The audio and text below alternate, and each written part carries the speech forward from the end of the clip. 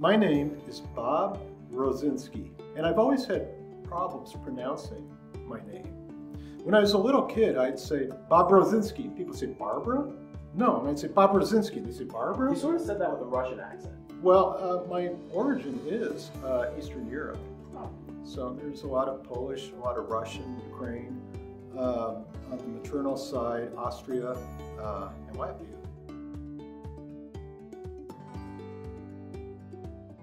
Well, I'll be 63 in December 2021. My wife and I and daughter have lived in Florida, Central Florida, and for numerous reasons,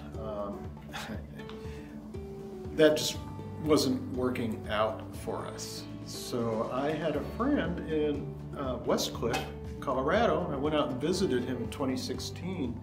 It's the first time I'd ever been out here. And it's like, wow, it's really beautiful here. And wow, people are pretty laid back, at least compared to Florida. And everything's so clean. And it seemed like it was just a good place to be. And then I discovered Tinkermill, a makerspace, while I had visited here in 2016, because I kind of explored part of the Front Range, and I just realized, wow, this is where I want to live.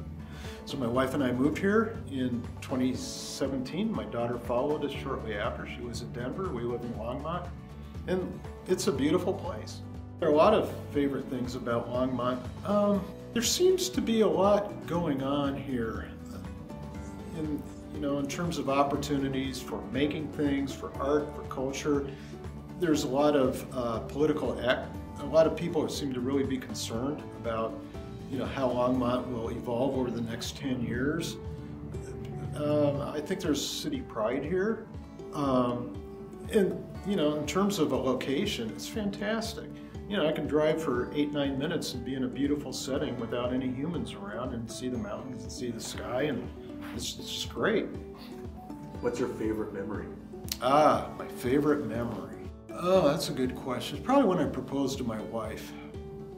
That was pretty cool. I think I'd known her for about 8 months, 7 months.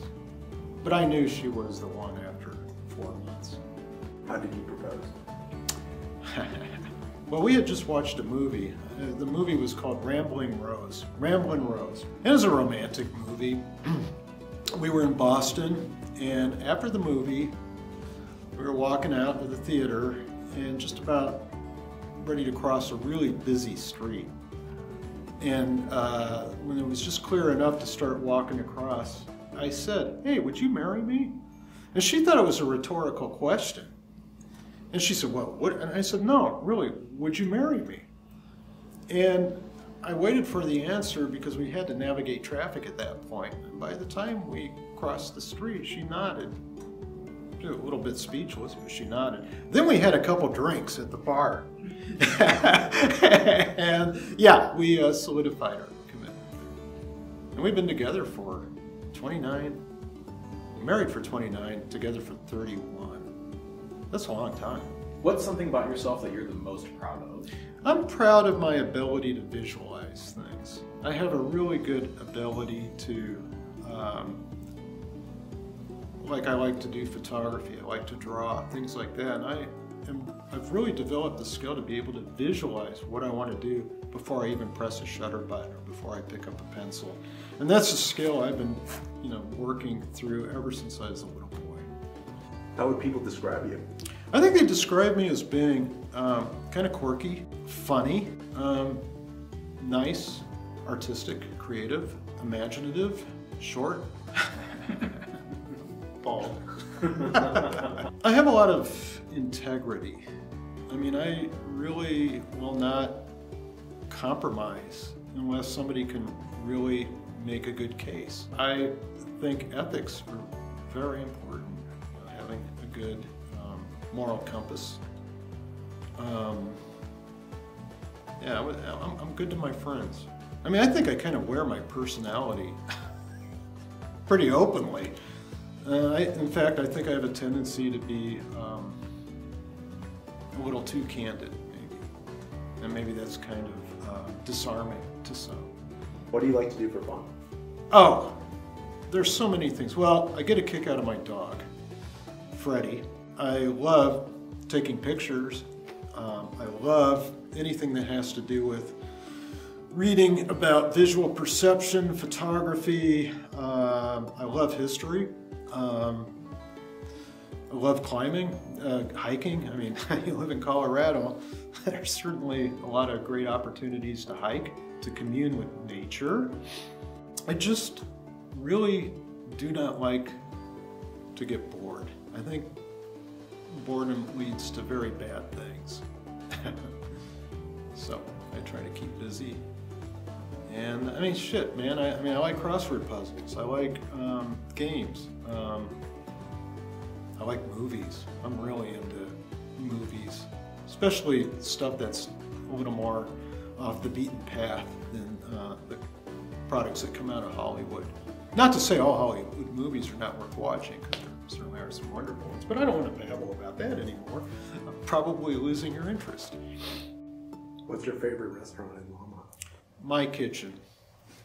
I'm telling you, you know, one thing that happened over the pandemic was that I really started upping my culinary arts. And, you know, I just like to cook. And when I go to a restaurant, it's rare that I feel that I could not have made something tastier at home. Do you like who you are right now? Yes. I'll tell you, I love being in my early 60s. It's just such a great era. I mean, sure, there's the mortality thing, but you just push that to the side. Don't think about it. And, you know, just being 62, 63, well, I'll be 63 in December. It's great. Yeah, I just feel like I've lived long enough to have seen a lot of things, and I can identify a lot of patterns in history and politics with people I meet, understanding where they are in their life development and life's journey. And it's, you know, I've got a nice life. You know, I've got a great wife, a great dog. I like where I live, good friends. It's a very comfortable place. And I don't, you know, if I do something embarrassing, it won't stay with me for 3 weeks, like I may have when I was in my 20s. You know, things just kind of fly by. And I also think that it's made me a lot more willing to get involved in the community, be, you know, just a positive cog in society.